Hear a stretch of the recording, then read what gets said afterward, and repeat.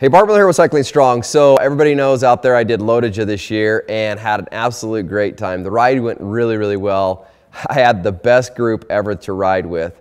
5 days earlier I did Rebecca's Private Idaho, so my legs were a little more tired than I should have had them for the actual event, but that's okay. Kobe did amazing in Rebecca's Private Idaho, so that was okay. But Lotoja was super fun. If you haven't done the event, it starts in Logan, Utah, ends up in Jackson Hole, Wyoming, 206 miles of just pure fun all day long of riding your bike. I used Infinite Nutrition on that. I rode my Pinarello that you see behind me with the Envy wheels and the White Industries, exactly like it's set up right there is how I rode it.